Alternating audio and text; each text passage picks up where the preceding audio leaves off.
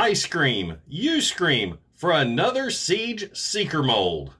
Yay! Patriot Prime Reviews is a channel for adult collectors and may not be suitable for children under 13 years of age. Viewer discretion is advised. Hey, what's going on, guys? Patriot Prime here once again with another video. But before I get started with the subject of this video, I want to give a huge shout out to my sponsor, Toyhax.com. Toyhax is a company that provides upgrade decals for modern Transformer figures along with reproduction decals for the vintage ones. While visiting Toyhax, make sure and check out the Toyhax Armory to see their line of Transformers weaponry in multiple colors, and toy stages for awesome display backdrops. Each purchase from Toyhax earns you RoboCents that you can use for future purchases. You can check your balance anytime in your cart. Toyhax is a company run by collectors for collectors, so make sure and check out Toyhax.com and tell them Patriot Prime sent you. Now, on to the review. The featured bot in this video is the brand new Transformer Shattered Glass Starscream. And I think this figure here is the last one that wraps up this wave one of Hasbro's new Shattered Glass series. So taking a quick look at the packaging, we've got Starscream right there behind the plastic. Transformers, Shattered Glass. The box is that weird angled box, which is actually pretty cool looking. You've got Starscream right there on the corner. This side of the box, you got Starscream opening fire with his null ray. On the back, Starscream in robot mode and vehicle mode. This side of the box is more of the same artwork. Also, since this Starscream here came from Hasbro Pulse, it came with an included comic book, all sealed in plastic with a backing. So now, without further ado, let's get the heroic Starscream opened up out of this packaging and check him out. And welcome to Patriot Prime Reviews.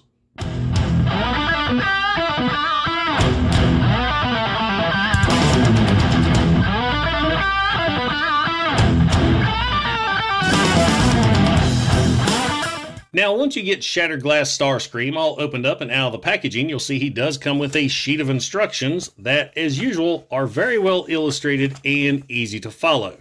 But you should know how to transform this figure by now, because this, I believe, is the 10th version of this mold. Of course, you had the original Siege Starscream, Thundercracker, and Skywarp, followed by the Cybertron Skittle Squad. Then you had Red Wing, Hot Link, and lastly, the Sparkless Seeker.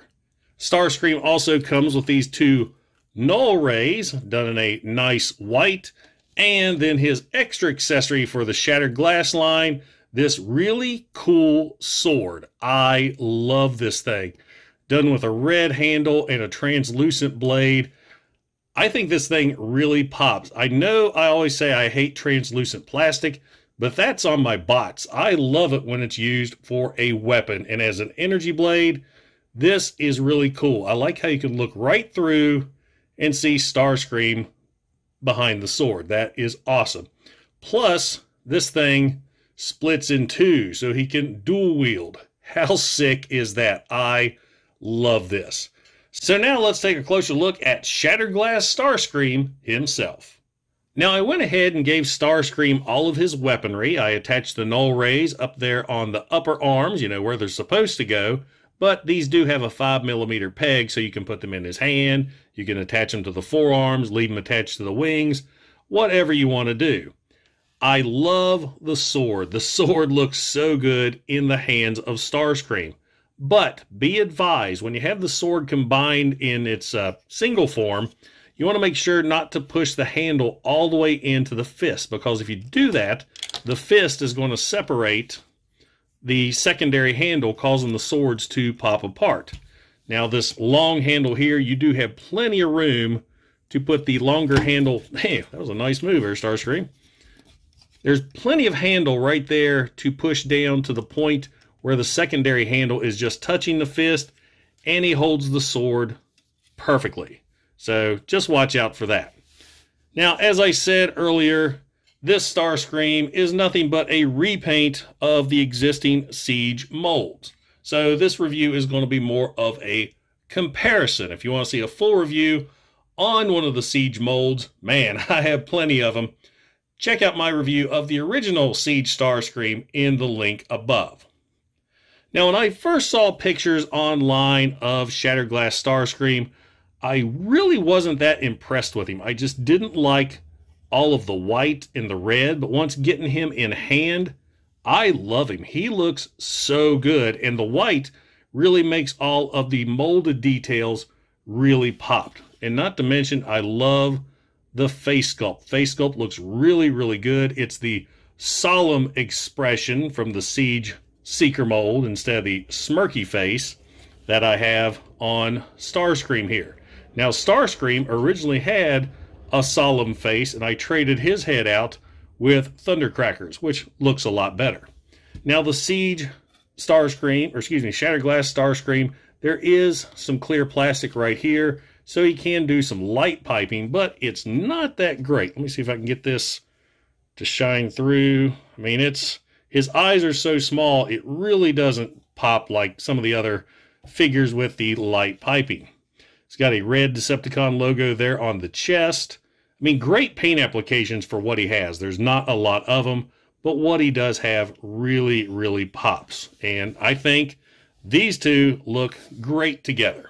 And now, real quick, I guess I should have shown this a while ago. Let's go ahead and take a look at what Starscream looks like with both swords in his hand. He's got the dual wield option here. Go ahead and put this sword in this hand. That is a tight fit for that second handle. There we go. And let's go ahead and rotate this around so the blade is facing forward. And that looks pretty sweet. I dig it. I mean, this figure is so cool, especially considering it's a figure or a mold that I have tons of. So let's go ahead and take a look at Shattered Glass Starscream in jet mode. In Tetrajet mode, Shattered Glass Starscream looks great. I love the clean white look. He just looks so good. And I really dig the extra added paint applications right there along the nose, because if you compare him to the original Siege Starscream, there really wasn't that many paint applications on the nose other than the tip that Shattered Glass Starscream does not have. So they really look a lot different. Another thing I like is the Decepticon insignias on the wings, opposed to how the Siege versions had them up here on the main body. I just think on the wing looks better for a jet. Also, as you can see, the swords mount really good on the jet and actually add to the silhouette of the fighter. I mean, I dig that. That looks awesome. They attach right there on the wing, and then, of course, you attach the guns underneath on the arms to really give it a unique look opposed to the Siege version. Another thing I like, and I think I bragged this on many of the Siege repaints, is they fix the chest area here, because on Starscream, the first of these molds, this section here popped off every time you tried to transform it. No longer a problem with the newer molds. So yeah, this thing looks really cool, like the blue cockpit right there. Lots of nice details. And not to mention, the Jetfire look really comes through in Tetrajet mode. So there you go, guys. Transformers Shattered Glass Starscream in Tetrajet mode.